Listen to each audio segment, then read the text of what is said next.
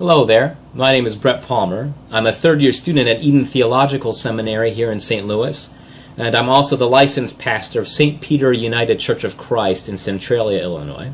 And I'm here just to provide some opening reflections as you begin your study of 1 Corinthians. 1 Corinthians is one of my favorite of Paul's letters. First of all, because it gives us a great sense of Paul's pastoral style.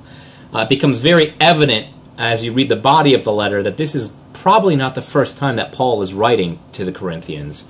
And it gives us a sense of how Paul regularly used letter writing as a way to project his presence back in the communities he was no longer with. It was a way he could continue to pastor them and guide them and teach them even after he was no longer present.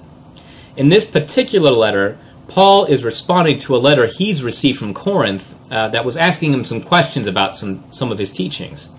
And in an interesting pastoral move, Paul delays answering any of their questions in the letter. The first 6 chapters of the letter do not respond to any of the Corinthians' questions. Instead, Paul takes those first 6 chapters to address some gossip that he's heard about some not-so-good things that are happening in Corinth, about some factions and competition that's emerged. And it's not till chapter 7 that he then turns to consider the questions that they've written to him about. The other thing that I love about 1 Corinthians is that it really gives us a sense of just how radical Paul's understanding of the gospel was. But we'll miss that if we don't know something about the history of Corinth, about the history of the community he's writing to. So Corinth was one of many cities that Rome sacked in the course of its many wars of conquest. And when Rome sacked the city, it killed all the males and enslaved all the females and children. And so the city was left abandoned. It was about a century later Julius Caesar resettled the city with urban poor from Rome, many of whom were recently freed slaves. And what this set off was a hyperactive competition for wealth, honor, status, and privilege within the Roman imperial system. Because for the first time, or at least the hope that was held out for the first time to these lower classes from Rome, was that they might actually be able to find some upward mobility. They might be able to work their way up in the Roman imperial system of privilege. And so it sets off this hyper-competition for access to wealth and status and power. And of course, Rome is totally happy with this, as most empires are, because it keeps the lower classes distracted, fighting among each other, and never really questioning the Roman imperial system itself.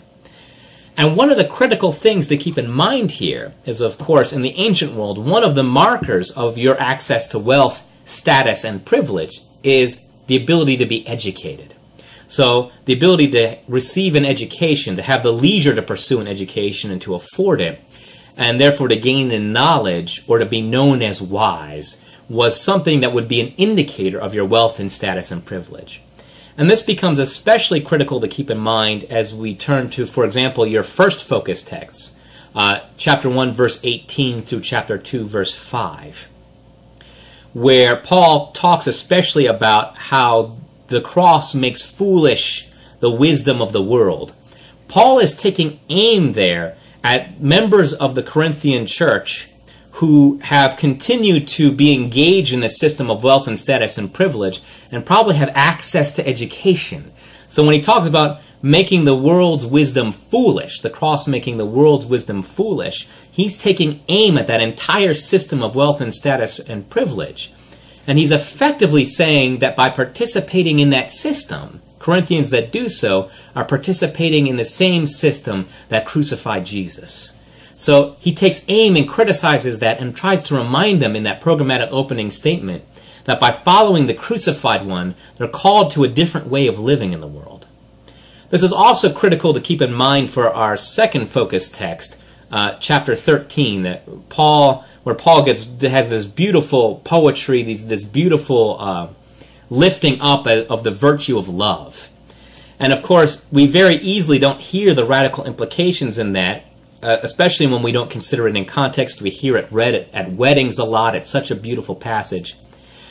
But it's critical to keep in mind this overall context of the Roman system of wealth, status, and privilege, particularly as it's embodied by access to knowledge or education.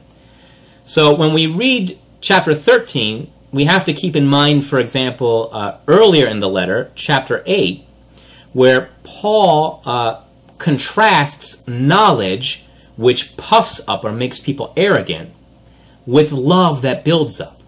So when Paul is extolling all the virtues and qualities of love and claiming that love should be the central ethic of the Corinthian community and of any Christ-centered community, he's effectively criticizing any participation by that community in the Roman system of wealth, status, privilege, and power.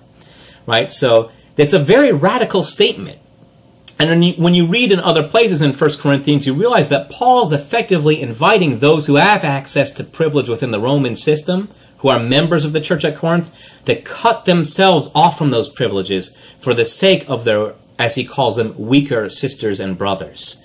Right? So there's this radical new ethic. The love ethic challenges and criticizes the Roman system of privilege and power, and really any system that accords wealth, status, privilege, and power only to the few. Because the cross has made all that sort of way of thinking about life foolish. And so, especially here in St. Louis, of course, we've been engaged in some very critical and necessary conversations about racial privilege, about white privilege. And I think across the country, we really need to be engaged in these conversations about racial privilege, white privilege, economic privilege, and systems of wealth, status, and power that exist in the United States. And sometimes as the church, we're not sure how to engage these discussions or what resources and faith we can draw on. And in that regards, 1 Corinthians, and especially understanding the radical implications of Paul's love ethic in 1 Corinthians, can be a tremendous resource as we engage these conversations as the church and hope to contribute to dismantling these systems of wealth, status, privilege, and power, and replacing them instead with the foolishness of the cross, the foolishness of the love ethic that we know in Jesus Christ.